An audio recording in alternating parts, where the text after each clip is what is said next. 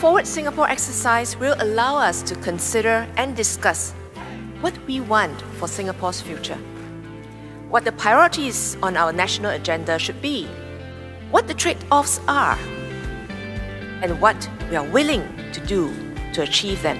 How do we sustain and strengthen our national resilience ahead of future crises?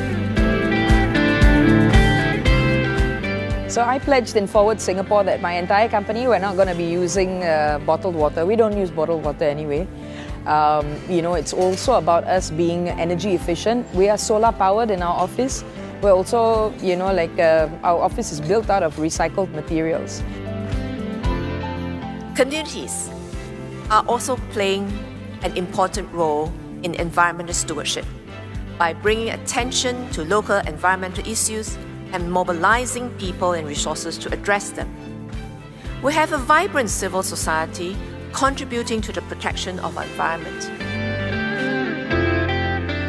Each and every Singaporean be personal stewards ourselves, right? Don't rely on the government, don't rely on just the private sector to play their respective roles, but each of us as an individual, right? Step up to the plate, take up personal responsibility and contribute to the sustainability movement. I pledge to reduce food wastage.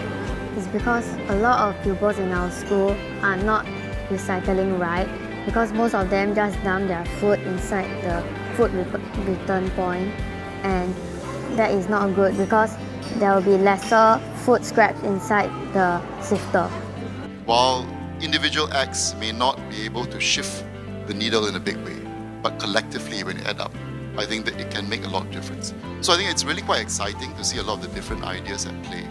And I think the plan that's been put forward will not be static.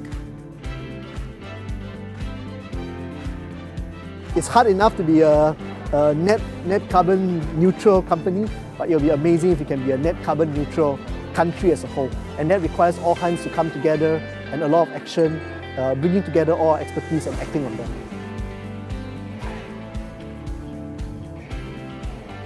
We are already seeing signs of climate change around the world.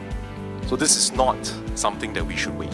Human behavior is such that we can't impose changes drastically overnight. Therefore, when it comes to changing behaviors or when it comes to things like carbon tax, we do it in a graduated way, calibrated, graduated, so that people have time to adjust, businesses have time to adjust. So that is the approach that we want to take.